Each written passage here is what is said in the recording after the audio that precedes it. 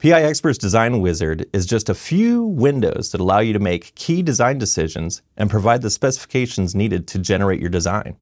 The Design Wizard will walk you through this step by step and prompt you along the way for those key parameters necessary to construct your design. Let's walk through an example with the InnoSwitch 3 EP product family.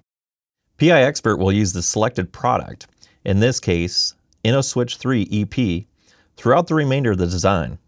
Grayed out options are fixed, while highlighted fields may be modified.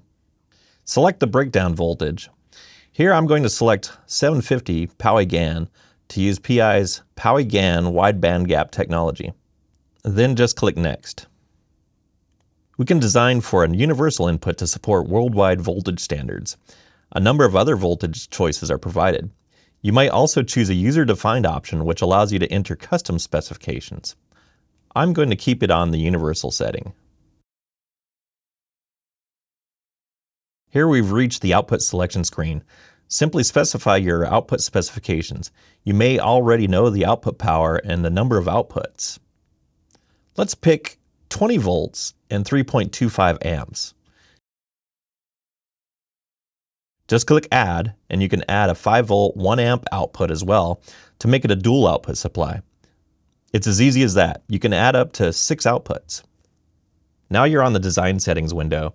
You can leave the defaults or enter design parameters. Let's give it a file name. I'm going to leave it with InnoSwitch 3 EP, but add 65 watts for this 65 watt example. Any design will need components, for example, transformers, resistors, input bridge diodes, etc. PI Expert has a rich database of components. You can use all records if you already have multiple libraries, or if you want, you can use the default library defined by PI Expert. For simplicity, I'm going to click All Records. Start With allows you to set the default window which will appear when you launch into your design. I'd like to pick the schematic, so that is what pops up first. You can also choose SI or Imperial standards. And PI Expert applies machine learning to accelerate finding the best set of solutions. Leaving this checked off provides the user a degree more of optimization methods afterward. For the magnetics, you have options for wire wound or planar transformers.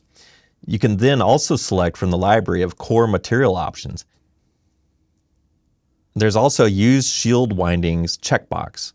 For any power supply, switching activity at high power has a tendency to generate noise, and the power supply must pass EMI. PI Expert allows you to add shield windings. There are options in PI Expert to do other things. For example, you can add EMI filter, etc. But at the start of the design, PI Expert allows you to proactively add shield windings. And you can always change it later. In part 2 of this video, we'll optimize our design using the optimization tools, and then finalize it within the solutions window.